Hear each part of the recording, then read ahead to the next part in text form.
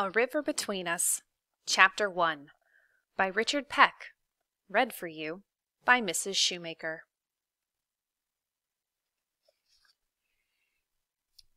The Model T Ford Touring Car, 1916.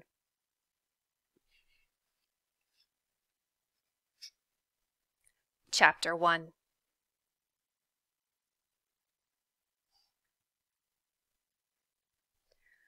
To me, the best part was that we'd make the trip by car. When I say car, I mean a Ford, of course, a Model T touring car, and they don't make them like that anymore. In those days, it was a big thing to drive a car out of town, let alone 100 miles each way of southern Illinois dirt road. I thought the journey itself was going to be the adventure. My dad made house calls in the Ford. He was a very well thought of doctor in the St. Louis of that time. A tall man with black curly hair parted in the middle and steel-rimmed spectacles gripping the bridge of his nose. He wore high celluloid collars, and I never saw him without a necktie. I thought he carried all the wisdom of the world in the black bag that traveled to house calls with him on the front seat of the Ford. With the same silent skill that he used to set a bone, he could patch a tire. Apparently, my dad had been young once, but I couldn't picture it. Even at the age of 15, I knew but little about who he was and where he came from. And so I knew but little about myself. My dad was what they called a self-made man. Though he'd succeeded in St. Louis, he'd come from a little town called Grand Tower on the other side of the Mississippi River, down low in Illinois. All I knew of Dad's people was that they'd lived through the Civil War. Imagine an age when there were still people around who'd seen U.S. Grant with their own eyes, and men who'd voted for Lincoln. People you could reach out and touch. My dad's father, the first Dr. William Hutchings, had been a doctor in the Union Army. My grandmother and grandfather Hutchings still lived in what Dad called the home place down in Grand Tower, that wide spot in the road. I couldn't remember visiting them before. My mother was very standoffish about my dad's side of the family. She was a St. Louis girl, and we boys were named for her side of the family. I was Howard Leland Hutchings. My little brothers, twins, were Raymond and Earl. And at the age of 5, they were too young to figure much in the story, but they came along on the trip too. Dad worked a 6.5-day week. It was a great occasion when he found an afternoon to take me to a Browns game. That was before the Browns forsook St. Louis to be the Baltimore Orioles. But now, he had announced that we were going to visit his folks, motoring there and back in the Ford. It was the summer of 1916, and war was raging across Europe, the Great War. Dad said it was just a question of time before America got in it. In wartime, there'd be restrictions on travel, so it was now or never. The next thing I remember is the morning we left, like the dawn of creation.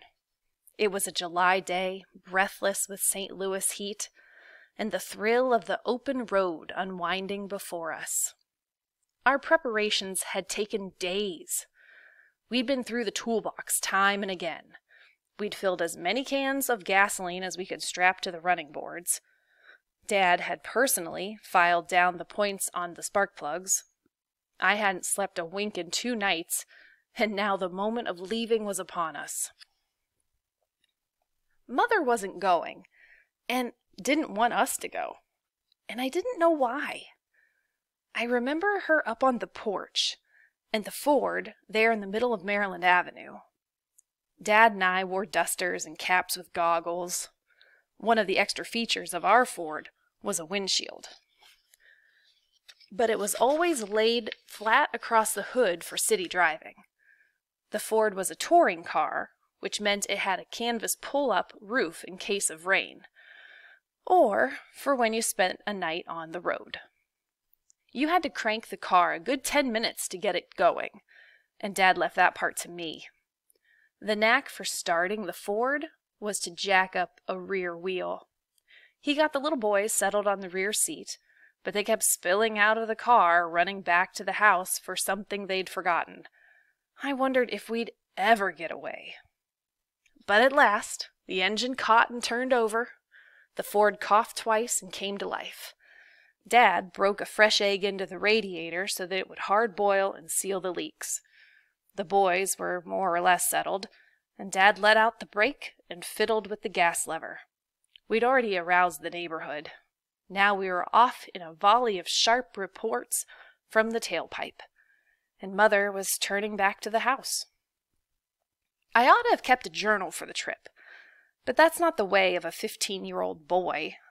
I remember we were hardly over the Illinois side before Earl learned he was subject to car sickness, and Raymond was hit with a great wave of homesickness.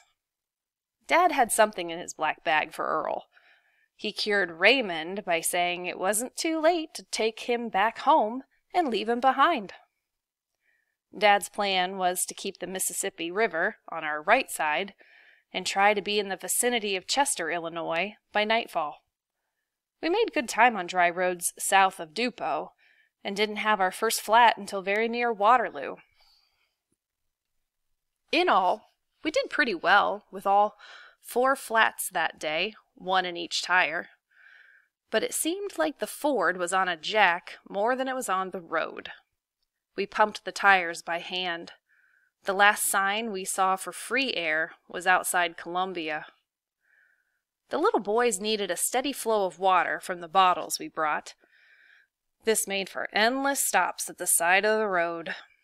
This was a strictly men-only expedition, so we occasionally all 4 stood in a row over a ditch when the road was empty both directions. An hour of driving would pass before we'd see another car. We'd pull up by open pasture and drop a ruler into the tank to gauge the gas level. The tank was set right under the front seats, so it was like riding a bomb, though I never heard of one going off. On our stops, the boys could run wild in the field, wrestling and tussling and mauling each other like puppies.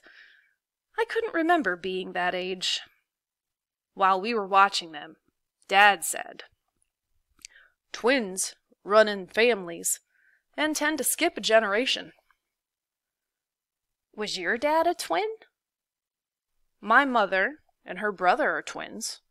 You'll meet Noah. They all live together in the home place. My dad and mother, and my aunt and uncle. People lived however they could in years past, sharing out what they had.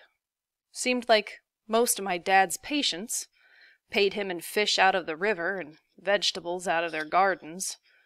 A doctor doesn't get rich in Grand Tower. So, you had 4 parents?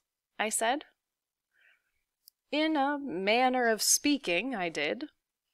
Dad watched the boys. It wasn't a bad way to grow up. They taught me how to make do and to keep my private business private. Pretty good lessons. Down around Redbud, the ruts were deeper, and there was more standing water.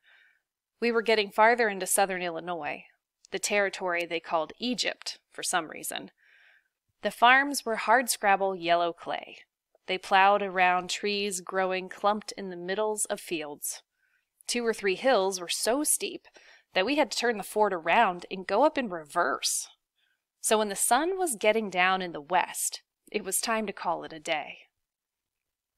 2 things my dad mistrusted: water from an unfamiliar well, and all hotel rooms on the Illinois side of the river. He could give you a short and sweet scientific description of the common bedbug that made you happy to spend the night in the same car seat you'd bounced along all day. We pulled off the road just a just at dusk and built a little campfire. The boys found sticks to roast weenies on. Now we were early explorers of the Lewis and Clark party, sitting cross-legged around the wilderness fire. Dad sat just out of the glow on the running board. With any luck, we'd be in Grand Tower tomorrow night by this time. He must have wondered what the place would look like to us city boys, who until today had thought the whole world was paved. "There never was a lot to Grand Tower," he said, "though it showed some progress after the war. When I was a boy, they had a saddle factory, a cigar plant, a gunsmith shop or two, a brickworks. Enos Walker started a sawmill that peeled logs and made strips for splint baskets. My Uncle Noah worked there for years." The little boy's eyes were glazing over. "But it's not much more than a ghost town now," Dad remarked. This alerted the boys. They looked around with big eyes. The trees were black with night, and now they noticed where they were. "A ghost town isn't quite the same thing as a ghost," Dad said. But, seeing he had their full attention, he added, "Of course, every little old town had a haunt or two." From back in the trees came the rushing of some night bird's wing. The rusty creak of a turning wind pump sounded across the darkness. "There's a hill over the town called the Devil's Backbone," Dad said. Ghosts, and now the devil? He had us in the palm of his hand.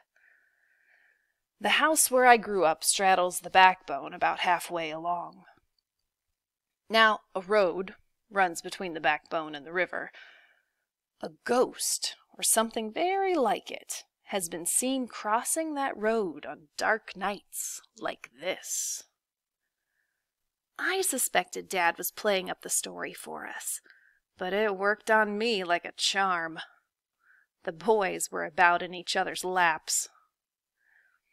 "It's a woman," Dad said, "in old-time skirts with gray hair streaming down her back.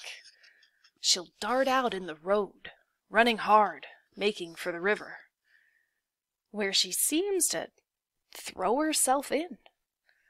It's been reported for years.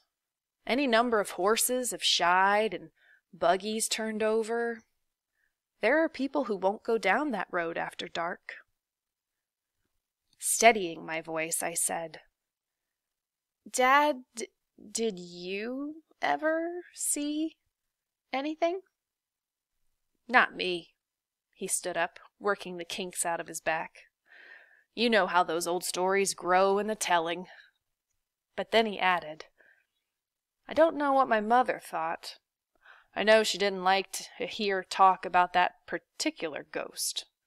Too close to home, I suppose." Then we were all too sleepy to make it through another moment. We pulled up the roof of the Ford and rolled the boys in car rugs to settle them on the back seat. They were joyous at turning in for the first time in their lives with dirty faces and necks. Dad drifted off, sitting bolt upright behind the wheel with his necktie in place. The rusty sound of the distant wind pump turning in my dreams until daylight. We made it to Grand Tower by the next afternoon, though we overheated at Rockwood. The road nearly played out past Fountain Bluff. Then we were coming down a last hill above the town, steeping like tea in the deep summer damp. Above the town, Dad pointed out a long, sharp-backed hill as the Devil's Backbone. Across the river, on the Missouri side, another stone outcropping rose straight out of the water. This was Tower Rock, and it gave the town its name, Dad said. The whole heat-hazed place looked as old as the rocks it nestled among. It didn't seem likely to me that anybody had ever been young here. We drove up the backbone, as near to the house as we could get. I remember it now like a moving picture show of the time, without sound, and all in black and white. I see the little old lady on the porch with her hands in her apron. Grandma Tilly. A tiny face wrinkled like a walnut, and wisps of hair drawn back in a knot. Behind her apron she's slender as a girl, and there's something young about her. She dances with the pleasure of seeing Dad stride up the hill. To her, he's young Bill. We're young Bill's boys. She's been waiting for this moment. Behind her, in a rocker, is her husband, older than she is, ancient, waxy with age, trapped by the years and his chair, but alive behind his eyes. He has a shock of fine white hair and a curling, somehow military mustache. He wears a once ivory alpaca suit in this stifling afternoon, and a high collar under his chins. He's too old to stand, but his loose-boned, veiny hand comes out to Dad, and his eyes are wet. The camera in my memory ducks under the tin-roofed porch and enters the house, as everybody did, through the kitchen door. A black iron range stands before the old open hearth. A door to the hall shows the way upstairs. There are big square bedrooms above, smelling of old times and the old. A big chest of drawers stands in the upstairs hall. Beyond it, in the best room that looks out on the river, is Dad's Aunt Delphine, in a 4-poster bed. The room hangs in lavender scent. It's so crowded with things you could miss a smaller woman in the bed, but my great-aunt is very stout. Her hands, rested on the turned-back sheets, look like little pillows. Rings are embedded on her fingers. She's propped below a picture on the wall of a man with yellow hair in an old-fashioned costume. She turns startling violet eyes on us. Under her beribboned bedcap, her black hair is in ringlets like a girl's. She has a faint mustache. And when she sees my dad, her plump hands fly to her mouth, and the tears flow in dark streaks down her face. In the moving picture memories make, Great-Uncle Noah is under the window of his wife's room, weeding one-handed in the heat of the day. But that can't be. The garden ran down from the far side of the house, and Uncle Noah would have been on the porch with his sister Tilly to greet us. He was certainly there on the day we left, only a little bent over, in his shirt sleeves, one of them pinned up above the missing arm. In the first moments of our visit, even the little boys were all eyes. They'd been promised snakes around the woodshed, and catfish they could catch themselves. They'd banked on shoeless days and bathless nights. But just for a moment, they were caught in the grip of this place. They felt the weight of its history and mystery. So did I. The paper was loose and peeling on the walls. I wondered how many layers you'd have to scrape away until you came to the time when these old people were young, if they ever were. I wondered how quiet you'd have to be to hear the voices of those times.